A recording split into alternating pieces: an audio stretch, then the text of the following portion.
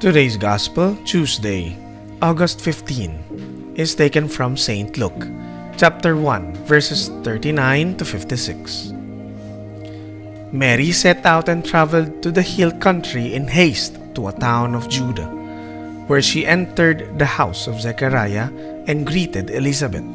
When Elizabeth heard Mary's greeting, the infant leaped in her womb, and Elizabeth, filled with the Holy Spirit, cried out in a loud voice and said, "Most blessed are you among women, and blessed is the fruit of your womb. And how does this happen to me, that the mother of my Lord should come to me? For at the moment the sound of your greeting reached my ears, the infant in my womb leaped for joy. Blessed are you who believed that what was spoken to you by the Lord would be fulfilled." And Mary said, "My soul proclaims the greatness of the Lord. My spirit rejoices in God my Savior, for He has looked upon His handmaid's lowliness. Behold, from now on will all ages call me blessed. The Mighty One has done great things for me, and holy is His name. His mercy is from age to age to those who fear Him. He has shown might with His arm, dispersed the arrogant of mind and heart.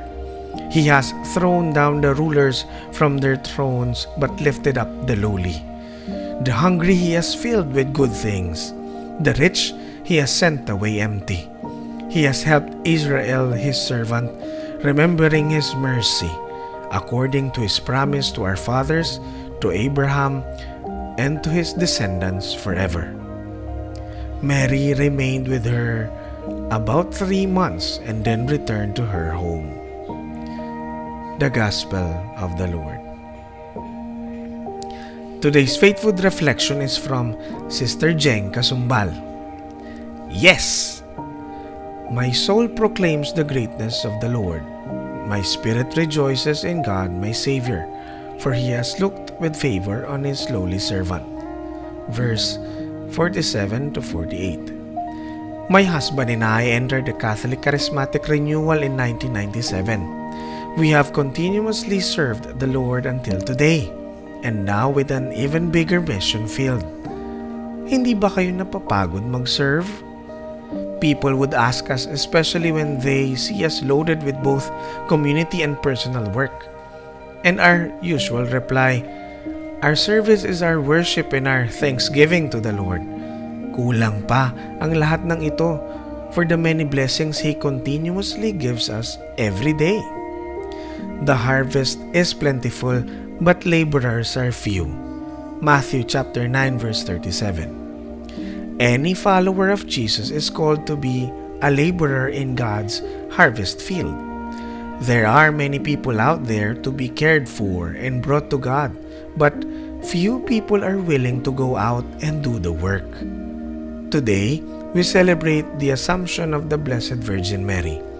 It was Mary's simple yes which made the incarnation of our Messiah possible.